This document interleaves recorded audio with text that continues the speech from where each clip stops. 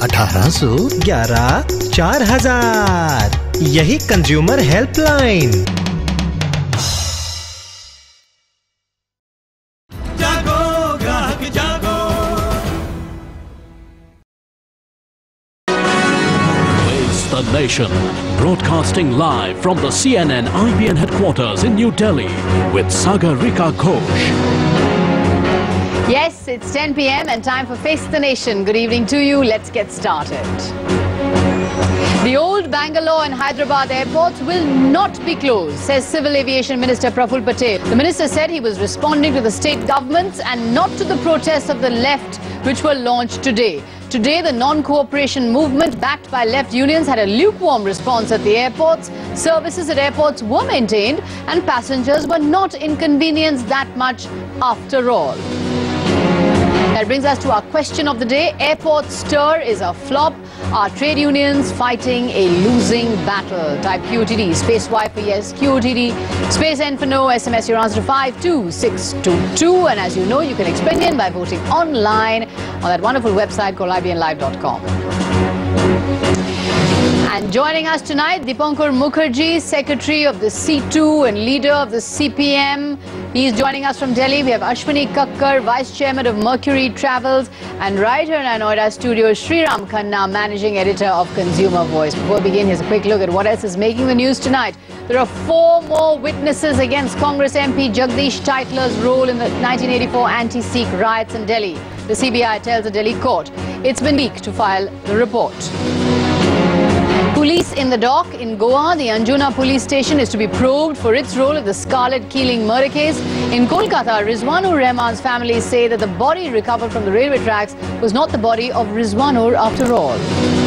Industrial growth has halved in January. Looks as if India is heading for an economic slowdown. Time now for the top story on Face the Nation. Union Civil Aviation Minister Praful Patel has said that the old airports at Bangalore and Hyderabad will not be closed even after the new airports there are opened. But he said he was responding to the state government's pleas and not to the protesting airport authority workers.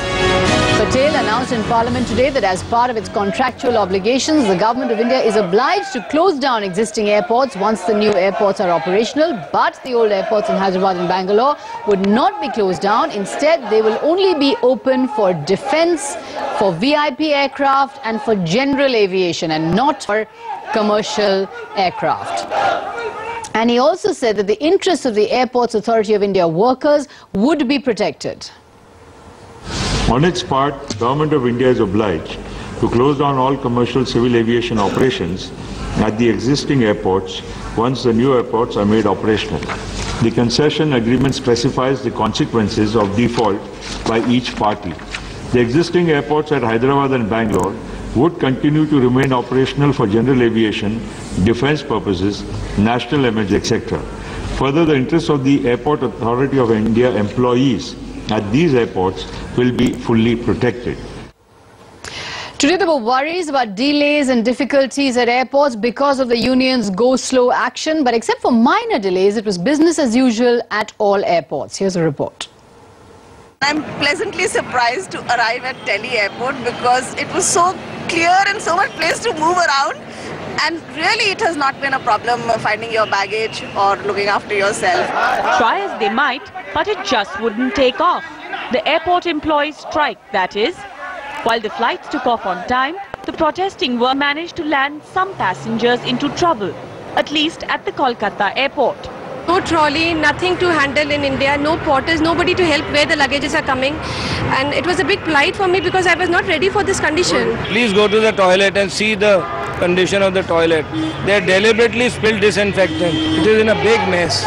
Even though the AAI employees used the shutting down of Bangalore and Hyderabad airports as an excuse for the agitation, the twin centres were largely unaffected.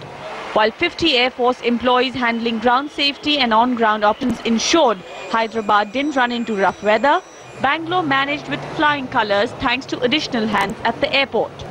But the AAI employees kept up their sound and fury throughout the day.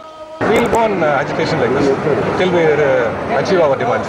The country's biggest airports at Delhi and Mumbai, already into private hands, took recourse to a backup from the Air Force and State Police and Fire Services for all essential services, ensuring that the agitation ended not with a bang but with a whimper.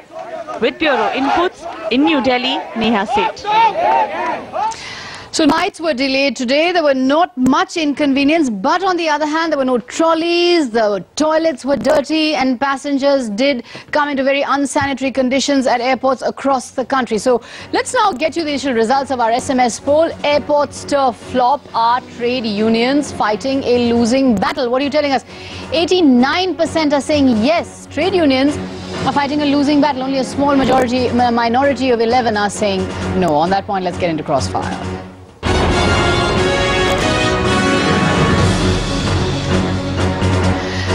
Dipankar Mukherjee, Secretary of the C2, leader of CPM, the first question has to be to you. Are you once again revealing your contempt for the common travelling public of India? Is it responsible of you? Is it thoughtful of you to inconvenience passengers like this just because your demands are not being met?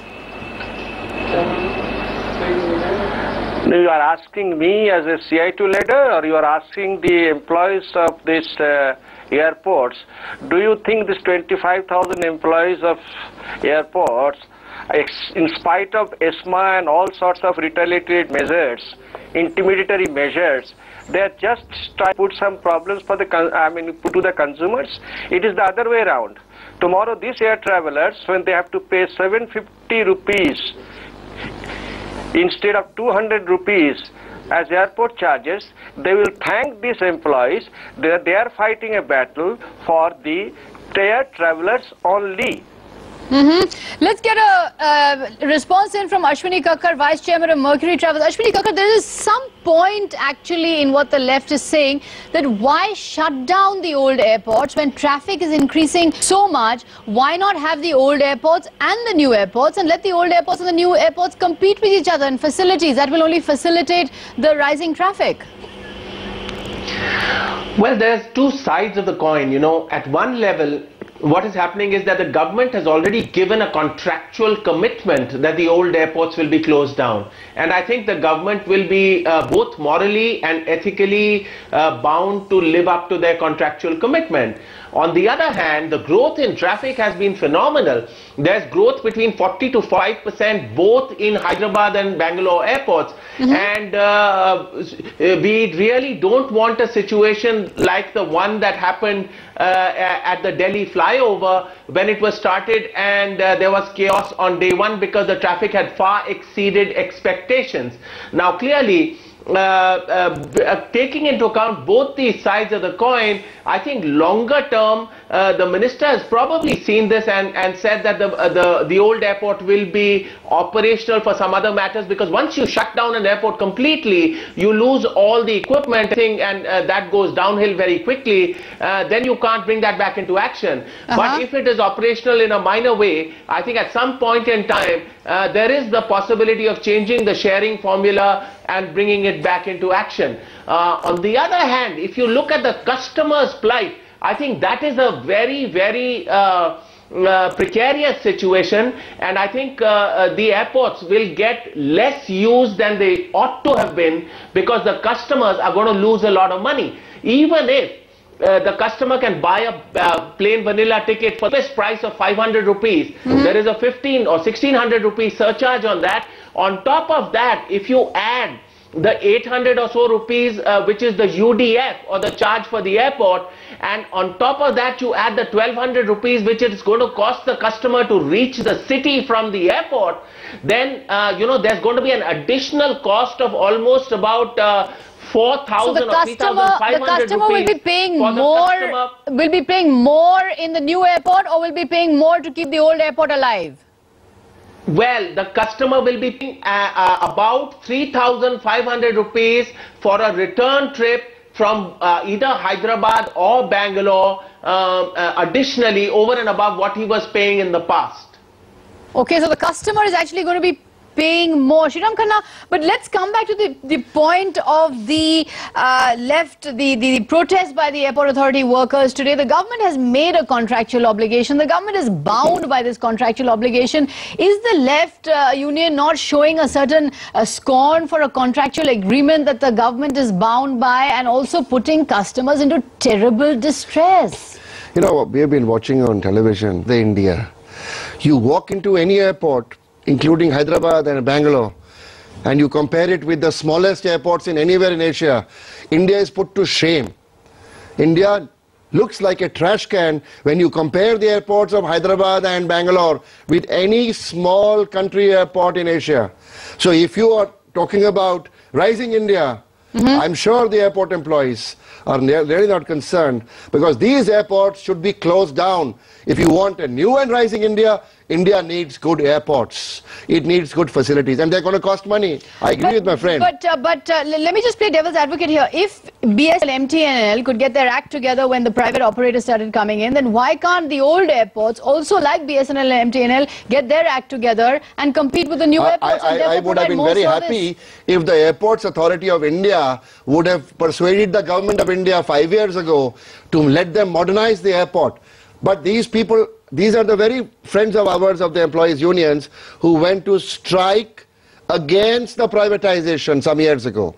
And the government said, no, your airport authority is not able to modernize and bring these modern systems to India. Therefore, we have to privatize. Dipankar Mukherjee, respond to that point made by Shriram Khanna, that in the beginning you were opposing privatization, you were opposing modernization. No, Sagarika, you are again jumping from one point to the other. Number one, you are factually wrong if you say it is something like a left who is agitating against it. It is absolutely wrong. It is not a question of losing battle of the trade union. It is a losing battle for the parliamentary democracy in the country. The standing committee report is not a report of the left, which has been placed in the parliament on 5th. And there are all types of MPs from Congress, BJP, from industry. The point is, this is a left-backed union. The Airports Authority of India is a left-backed. The workers' union is left-backed. And today they have placed the passengers into terrible distress. And what Shriram Khanna and Ashwini Kakkar are saying is that for your demands to be met, why are you holding the ordinary... If you don't allow me to speak, I am walking out. Okay. This is not the way. If you do not allow me to speak, I will walk out of these things. You cannot be at a one-sided. I am putting before you the standing committee's report in the parliament, a unanimous report by the parliamentary committee which has been placed in the parliament of 5th of March.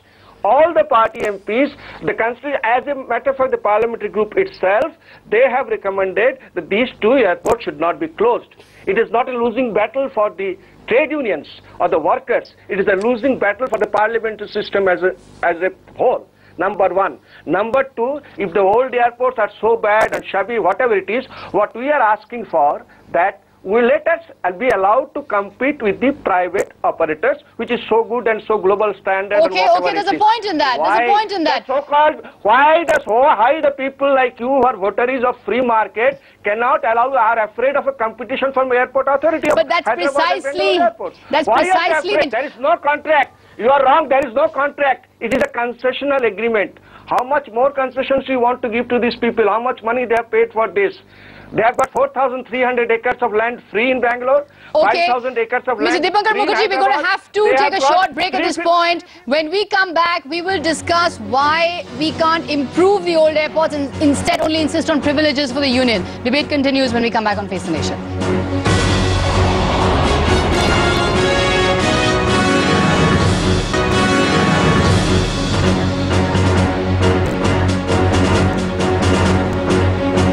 Here with Face the Nation, and the question we are asking you tonight, airport stir is a bit of a flop. Are trade unions fighting a losing battle? You keep voting on that question. We'll carry on with our discussion. Shriram Khanna, you had a point for Dipankar Mukherjee.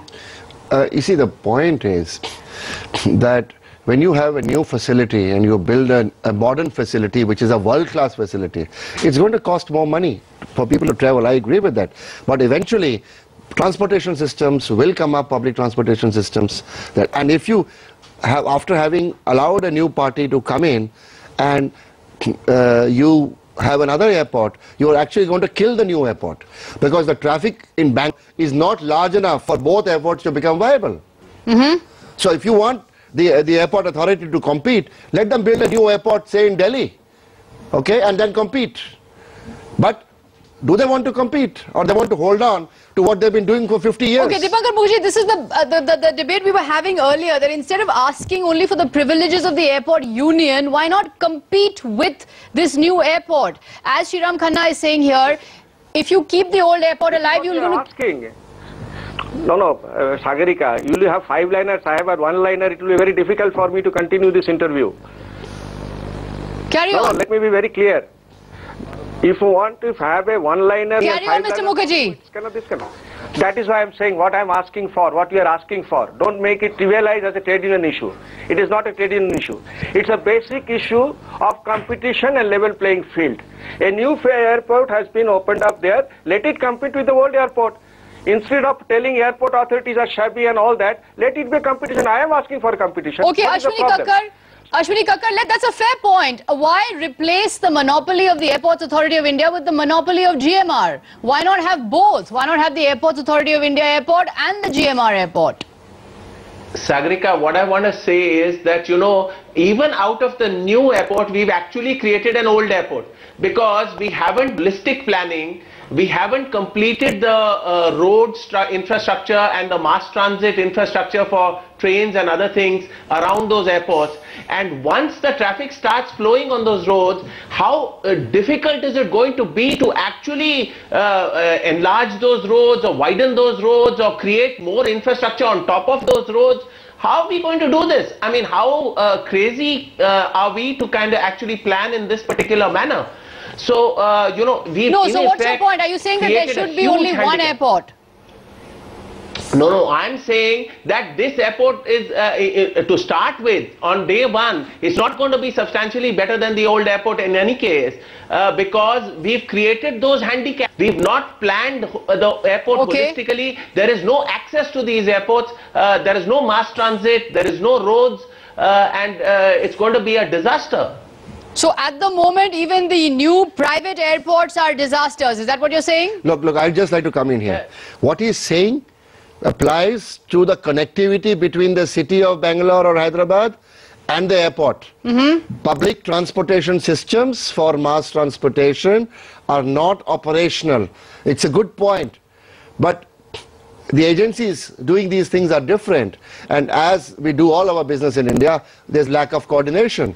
So the case is that in the next 6 months, you should put your act together. So concentrate your resources in the new airports, build these don't try to keep systems, the old alive. make it cheaper. But if you are saying, I want to keep something alive, then you're going to make sure that the new infrastructure is not going to develop and the baby will be thrown out with the bath water. Okay. So from the point of view of the strike, I'd like to say the employees are not striking for consumers. They do not have consumer interest in mind. They only have their personal discomfort in mind, because they're going to change. They'll have to change their job profile. The airport authority will have to restructure its business, and there is employee resistance in doing that. And Mr. Dipankar is very, very justified in supporting them, because these unions are affiliated to his trade union. So he has to look after his own people. No, it's not a question of trade union. He is looking after the interest of the investor. Sagarika, my question to you, you know in Bengali they say ghar jamai. Here is an airport investor who has not invested more than 400 crores. He has got 500 acres of land free of cost. He has got 400 crores of rupees from the state government of Andhra Pradesh. And he has got 600 crores from the debt. How much money he has put? But Mr. Dipankar Mukherjee, Sriram Khanna is saying the public is not with you. In addition to that, the public is not with you, the consumer is not with you. Consumer is with you. We are demanding. But your strike was a flop today. We have demanded a referendum from the air travelers in Hyderabad and Bangalore. But your strike today was a flop. There were very few people who were actually participating in it. It is not a film show. I do not talk about a flop and all. If it is a flop show, it is a flop show that a parliament, tomorrow you can say parliament is a flop. 5th May, the committee demands a review of this airport should not be closed. So parliament has not even taken account of that. So parliament is a flop. That is what I am going to say. What I am trying to say is that they have already got so much of monetary as well as free land. This is something a scam. This must be reviewed. This must be inquired into. Okay, that's right. But Ashwini Kakkar, I'm going to get you in. I'm going to get you in on the last one. We have just 10 seconds. What would you recommend for this situation? Would you recommend all airports, new airports and old airports, or shut down the old airports and just concentrate on the new airports? Well, I think only time will tell what is right, because, you know, over a very short time you're going to find the new airport running out of space and out of, you know, facilities. But in the meantime, I can tell you that the train fare which Mr. Lalu Yadav has proposed is going to be very much more attractive for passengers going to Hyderabad and Bangalore, at least for the next 1 year or so. That's a very good point to end this discussion on. Let's all just start traveling by train, because all the airports are going to become very difficult for consumers. Well, Dipankar Mukherjee, Ashwini Kakkar, Prof.S.R. Khanna, thanks very much indeed for joining us. Stay with us for this tiny break. Still ahead, we'll bring you the final results of our SMS poll.